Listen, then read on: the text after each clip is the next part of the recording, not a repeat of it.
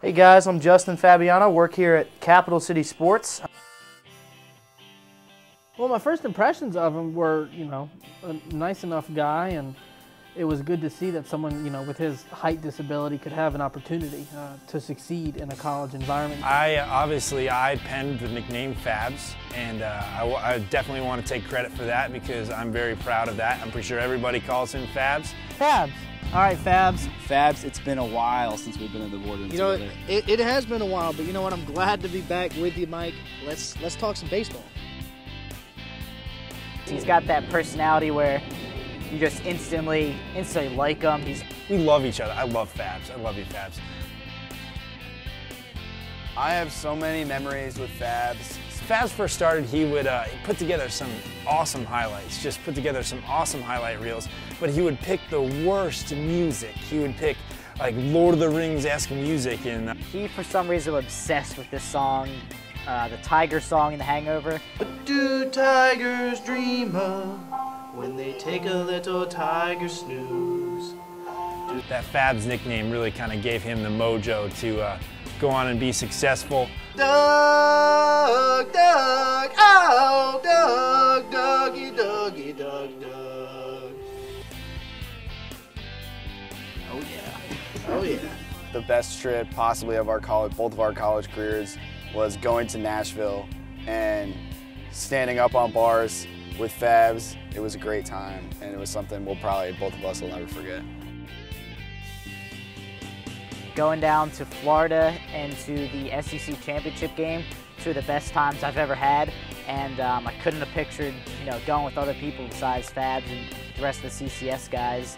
My favorite memory is probably the Georgia game moment when he flips out on a 70-year-old security attendant at a gate after we've been given the runaround from like 8 different gates to enter Sanford Stadium from. I see Fabs with the huge bag, which is literally hanging on the ground. When we're frustrated. Couldn't figure out where they were going or where they were supposed to go in. Fabs confronts and nearly jumps over a table at one of the gate security guys. If there's one thing that is shorter than the frame of his body, it's the frame of his temper. When little things go wrong, he gets really mad at the technology. His temper and his mood swings are much tinier. You're rushing us, relax. All right, Fabs, hope that's good for you. If you don't like it. My best impression of Justin Fabiano is, all right, this is it. This is it. You ready? What grade are you, Fabs? What year are you? Sophomore. At an 8th grader's height. Unless I'm kneeling down on one knee, you can't look him in the face. Coming up this week on Capital City Sports. It's new decade for everybody else, but it's the same stuff, different day for me, baby. And I am happy to be here standing next to you, man. Let's get right into it. Fabs did the whole ESPN gig, which was great. He was the first Capital City sports member to break into those ranks. I remember he called me on his 21st birthday, and he's like, man, you'll never guess who I just met. He met Cheeseburger Eddie on First Take, and it was his senior year quote in high school was, "It's never easy being cheesy." So that was a big moment in his life. I have never seen a better men's tennis highlight in my entire life than when I quote, "And Diego Cubas says no!"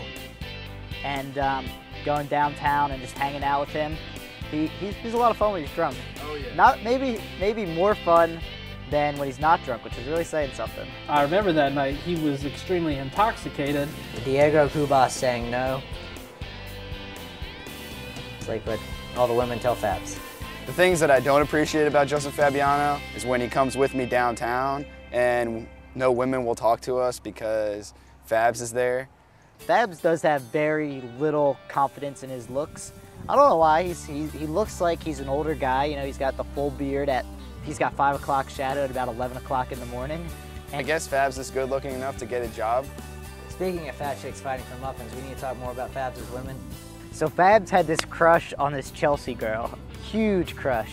And just to impress her, he decided to do Mr. Relay. So he dressed up and had like the bright wig on and like a tie-dye toga. and all this stuff, and went on stage with me, Waddy, and Munch, and all went out there and did this, like, there was a John Wall dance, something, all just for this girl. He kind of reminded me of that little sweet and sour, like, gummy commercial. Actual size. 3 words for Fabs. Short, tempered, Fabs. Intense, creepy, and whatever adjective there is for will bipolar yell at you, then unexpectedly caress your chest within 5 minutes. I would say short Italian Costanza. The George Costanza comparison, they're one and the same. Fabs does compare himself to George Costanza, and it's really spot on. His 4 years, he did some really impressive things here at SGTV at this school. That's the thing I remember about Fabs, is that we had plenty of at each other throat Capital City sports moments when it came to co-producing the show, but I never felt like we argued as friends. And that was extremely significant for me. And his work has just helped build all of us up so much, and you can't quantify the effect that he's had on a lot of people. Fabs, brother, I cannot believe this is the end of the road for you. It's been a great 4 years for you here at South Carolina. I remember the first time I met you, and to see you come all the way through here to graduation, I just hope you are very proud of yourself for what you've done here. You've made me a much stronger broadcast journalism student. I appreciate everything you've done for me over the years. One thing you've taught me that I still use to this day is how to multi-clip. So I appreciate that. But more than anything, I appreciate you being a great friend to me, and just everything you've meant to myself and the rest of us over your years here. You have done a lot, and I wish you the best of luck in the future, brother. Take care. Thank you for putting so much work into it. It's not easy looking back, putting all those hours into you know, a silly TV show, but I think you've seen it's helped you immensely, and you helped me immensely while I was in school. You gave me the opportunity to actually enjoy my college experience rather than slaving away in SGTV, and not only were you a great coworker, you're a great friend, and hope to work with you again in the future. So thanks, Fabs. So Fabs, we've been working just about every day together for 3 years. Whether we saw each other every day or phone calls, text messages, we were always talking. And it's going to be weird not to see you around next year. You've done a ton of great work for Capital City Sports and SGTV. I don't know where we would be without you. But most importantly, I consider you one of my closest friends in the world. I can't imagine my experience here being any better with you and the rest of the guys, and I just want to wish you the best of luck. I honestly believe you can do anything you want, and I love you, man. Take care of yourself. So Fabs, the time has finally come. You're graduating, you have a job, you're going to be down in Augusta. We're all proud of you, and I just want to thank you for everything you've done for us here on the show, and all the great times we had as friends, because over anything else, we are great friends, and all the trips we've had, they're memorable experiences that I won't forget, and we'll definitely be staying in touch, and I'll miss you, man. Love you, Fabsy.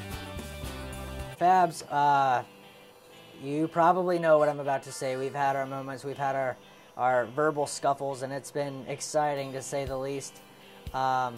We haven't always seen eye to eye on things. We have 2 very different styles, but I come to look back in retrospect that that you were really passionate, and we have a lot of things in common. And even back a few years ago, we were after the same thing, where we wanted to become better journalists, and we wanted to enjoy college, and we wanted to be a part of something like Capital City Sports.